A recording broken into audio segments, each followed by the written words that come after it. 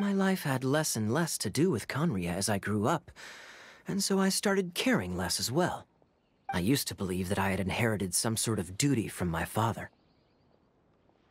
But then I began to wonder. Maybe my father left me in the peaceful land of Mondstadt for no other reason than simply to give me a happier life.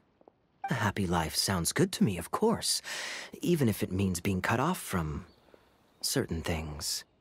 This is obviously all speculation. Simply put, I'm afraid that I'm not particularly in the know on this topic.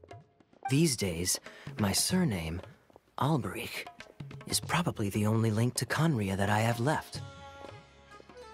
One death afternoon, please, boss.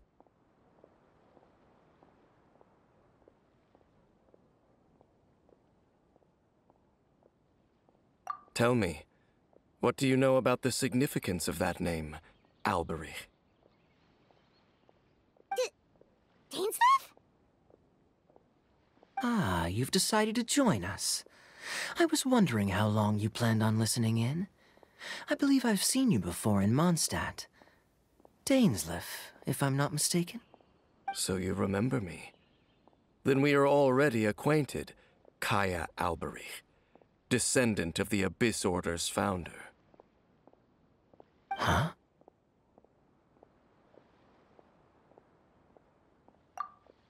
What? I take it that you weren't aware of this until now, KAEYA, or you wouldn't have been so forthcoming with your surname. Oh my. That's quite a lot of baggage for a surname, isn't it? Though I must say, it does confirm an old suspicion of mine. I suppose that was why my father left me in Mondstadt after all. I'm surprised that you take me at my word without the faintest hint of skepticism. Well, perhaps what you told me just happens to answer some questions I carry in my memories. And in any case, I recognize your eyes. You're a pure-blood Conrian, aren't you? Very clever. Forgive me for being direct, but I sincerely hope this new knowledge doesn't change anything. If you've already let go of your ties to the past, then keep it that way. KAEYA, you're not involved with the Abyss Order in any way, are you? Hey, hold on now. This conversation has taken a rather sudden turn for the deadly serious.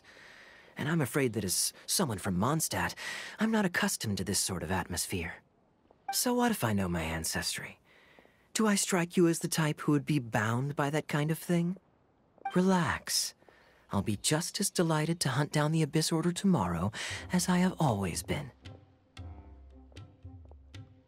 Either way, looks like we're out of time. I've got a spice merchant to meet in a minute, so I'll leave the three of you to carry on the conversation without me. Well, alright then. You go do your thing, KAEYA. See you around. And DAINSLEIF, no need to listen in from the sidelines next time we meet. Let me buy you a drink.